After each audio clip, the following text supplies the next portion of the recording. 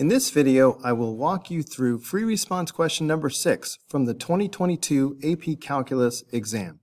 This problem is primarily about position, velocity, and acceleration. Particle P moves along the x-axis such that for time t greater than 0, its position is given by xp of t equals 6 minus 4e to the negative t power. Particle Q moves along the y-axis such that for time t greater than 0, its velocity is given by vq of t equals 1 over t squared. At time t equals 1, the position of particle Q is yq at 1 equals 2. Part A. Find vp of t, the velocity of particle P at time t. So we are given the position function, and we are being asked to find the velocity function. But we know that velocity is the derivative of position. The derivative of 6 is 0, so we write nothing. We bring down the negative 4. The derivative of e to the something is e to the something. However, the chain rule demands that we multiply by the derivative of this inner function, which is negative 1. That negative 1 will cancel out this negative. So we have positive 4e to the negative t power. Make sure you record your answer like this. Write vp of t equals xp prime of t, which equals 4e to the negative t power. You must write vp of t because that's what they were asking us to find, but you must write xp prime of t because that connects us back to the position function, which is what we were given. You could also write your answer like this. Part B.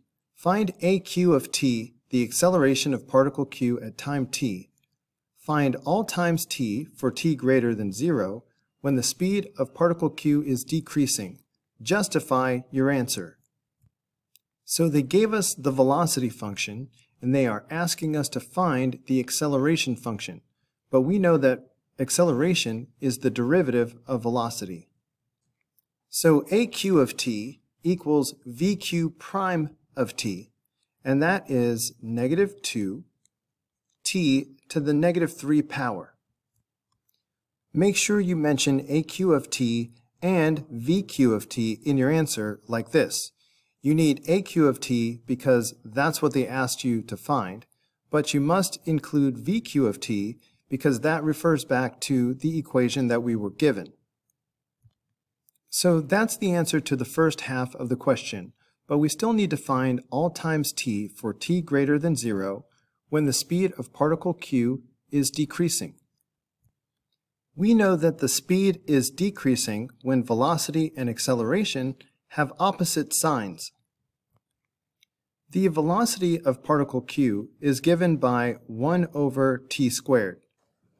Notice that this is always positive for t greater than 0.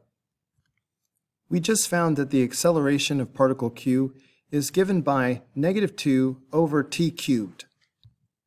Notice that this expression will be negative for all t greater than 0 because we have a negative divided by a positive, which is a negative.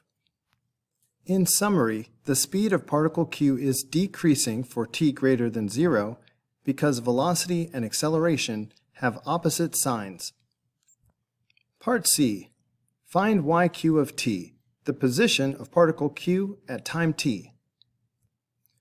I'm going to show you two different ways to solve this problem. Method 1 is to find c. They gave us the equation of the velocity of particle q. We can go from velocity to position by integrating. Let's integrate both sides of the equation. The antiderivative of velocity is position, and the antiderivative of t to the negative 2 power is negative t to the negative 1 power, plus c. Don't forget the constant of integration. We can use this initial condition to find the value of c. If we plug in 1 for t, we should get 2 for the answer. So we have negative 1 over 1 plus c equals 2. Of course, this is just negative 1. So adding 1 to both sides, we get c is equal to 3. Plugging 3 back in for c, we have the position of particle q equals negative 1 over t plus 3. Method 2 is to find the position function using the first fundamental theorem of calculus. The first fundamental theorem of calculus says that f at b will equal f at a plus the integral of f prime from a to b. Rewriting in terms of position and velocity, we have the position at b will equal the position at a plus the integral of velocity from a to b. Instead of the position at b, let's call it the position at any time t. Instead of the position at a, let's use the initial condition we were given. So the position at 1. In that case, the integral from a to b becomes the integral from 1 to t. Next, we have the integral of velocity.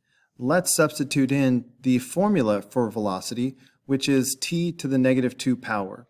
When you do an integral defined function, you are not supposed to use the same variable in the limit of integration and the inner function. So instead of t to the negative 2 power, I'm just going to pick a different variable. I'm going to pick x to the negative 2 power. We know that yq at 1 is 2, so let's go ahead and substitute that value in. The antiderivative of x to the negative 2 power is negative 1x to the negative 1 power. Then we must apply the limits of integration from 1 to t. The limits of integration are here to remind me that I need to find the value at t minus the value at 1. So the value at t will be negative t to the negative 1 power. And now the value at 1 will be negative 1 to the negative 1 power. 1 to the negative 1 power is still 1. Minus negative 1 is plus 1. So now we have this. Combining like terms gives us this. Of course, we get the same position function that we got from the first method. Part D. As t approaches infinity, which particle will eventually be farther from the origin? Give a reason for your answer. When we talk about how far a particle is from the origin, we are talking about the position of the particle. So our strategy will be to compare position functions as t approaches infinity. Remember, we were given the position function for particle p in the setup of the problem. So let's write that down in our work. In part C, we just found the equation for the position of particle q. Let's record that as well. So here we have the position of particle p and the position of particle q. To compare what happens as t approaches infinity, we need to find the limit of each function as t approaches infinity. As t approaches infinity, this denominator gets bigger and bigger and bigger, so the value of this fraction gets closer and closer to 0. So that leaves 6 minus 0, which equals 6. So, as t approaches infinity, the position of particle p approaches 6. Similarly, as t approaches infinity, this denominator gets bigger and bigger and bigger. So this fraction gets closer and closer to 0, leaving only positive 3. So as t approaches infinity, the position of particle q approaches 3. So as t approaches infinity, particle p will eventually be farther from the origin.